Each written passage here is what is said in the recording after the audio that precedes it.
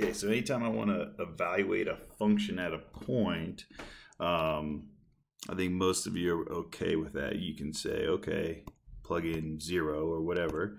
Do that one. That's an easy one. F of 0 means every time I see an x in my function, 5 times 0 squared plus 7 times 0 minus 1.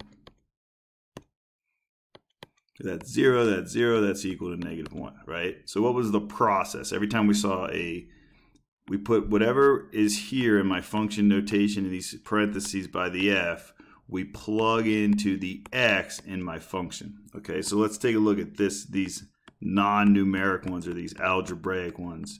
So I'm going to do the same thing. Every time I have an x in my function, I'm going to plug in x plus 1 because that's what it's telling me to do. So plus 7x, which is now 7x plus 1 minus 1. Okay, so that's it. That is f of x plus 1. That's my function f evaluated at x plus 1. But now it's a matter of simplifying, and the computer program will always want you to simplify. So I got to FOIL this out. So maybe that's not x squared plus 1. That's a common mistake, so be careful. You don't just square the x and the 1. You actually, x plus 1 squared means x plus 1 times x plus 1. So you got to FOIL x squared plus x. The L in FOIL is plus 1. So some of you may be able to do this a little bit quicker. But maybe if you want to be safe, come over here and do some work on the side. So that's x squared plus 2x plus 1. And now I got to say plus, I got to distribute. I just got to follow all my rules of algebra.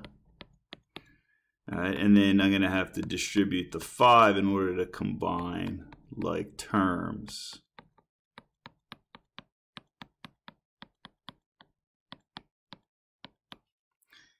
And then usually we write these in descending order. So my highest exponent goes first, and I got a 10x and a 7x. If I've done this correctly, that should be 17x. And then I say 5 plus 7 is 12 minus 1 is 11. Okay? So it's the same idea. We just, whatever they give us in these parentheses, we plug in. So the next one for negative x, I'd have to plug in here a negative x. This one should be a little bit easier. You just got to be careful. And here a negative x. And then I simplify. So negative x squared will be the same as x squared. So you should have a 5x squared. And then just minus 7x minus 1. And that should be it. Okay, so I hope that helps. But keep sending questions if you haven't.